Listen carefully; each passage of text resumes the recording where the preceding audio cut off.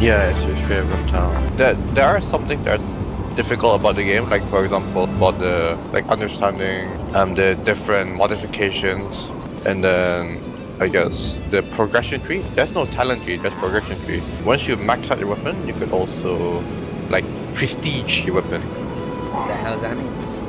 Basically, prestiging in games means like after you reach a max level, you can revert back to level 1. But and then when you level up, you basically get much more stronger than your previous level. Yeah, that's prestiging or rebirth, prestige, rebirth, or reforge. There's the 3 terms that games use for those type of system. Alright. Yeah, I think what's cool about Dauntless is just the abilities that monsters can do. It's not bound to realism. So. Yeah, it's not bound to realism, so like you can do anything. Monsters can be of different design as well. I wonder if we could like take the goods and remove the bads from both Monster Hunter and Dauntless together, so we can reuse that on DumbSquad. Some people would prefer Monster Hunter because of realism, and some people prefer Dauntless because it's much more fast-paced and there's like much more things going on, like elemental stuff, magical stuff. People love that. Some people would love that.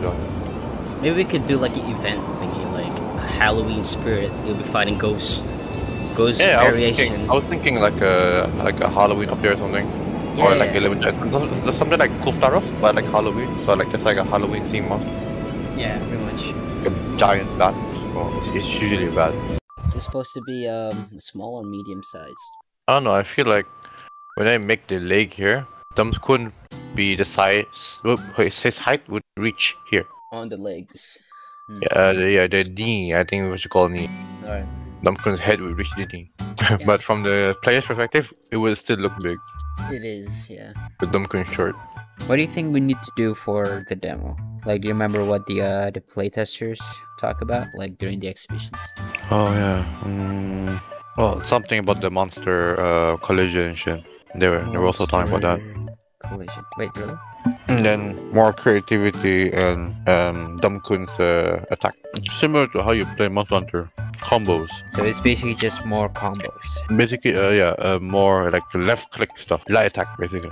You know how Dumpkun's light attack is just up swing and side swing? Yeah, which isn't really that great, but they do say something about jumping, so I guess we could try to add it. I have no idea about that. I have 50-50 feeling about jumping. It could be like a dodge mechanic. I mean, we do have something like ground tremor, so I guess like if you don't want to get stunned from there, you can jump, right? I don't know, they do want to have like a more lightweight graphic. For lower end? Yeah, of course. Yeah. Basically, they want to have a mobile support, which kind of makes sense because not a lot of people have high-end PCs. Maybe I should start to tone down the graphics a little bit so it's easier to do more testing. Once we have like a solid gameplay, I think I could revamp the graphics after that. We do have someone who's gonna work with us for the sound effects. I guess that's a bonus. The composer... Oh yeah, I guess sounds as well. Yeah, sound effects. The composer... I'm not sure about that, because I think we have kind of good enough musics for the demo. I don't think we need a lot. Shit. Monster collision, that means I have to redo that. I have to make the character to actually have collisions. The player is driven through character controller, so I have to use something like a rigid body based character, so it does have physics on it, like active physics. I think I need to redo most of the character codes for that, which to be honest is something that I'm thinking as well, because I felt like the current code was pretty garbage.